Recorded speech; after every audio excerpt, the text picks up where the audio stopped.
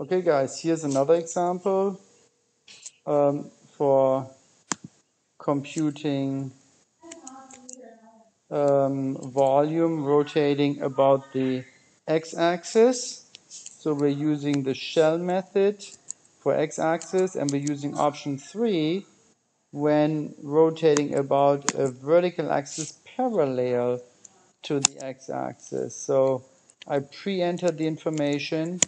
We're gonna rotate about the line x equals 3. The upper function is 3x to the 4, the lower function 0, and the x bounds are 0 and 2, the interval. So all we do is we just press enter to see the setup.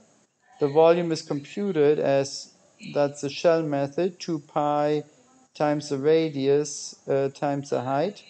Radius is 3 minus x, and the height is 3x to the 4, and the lower function is just 0.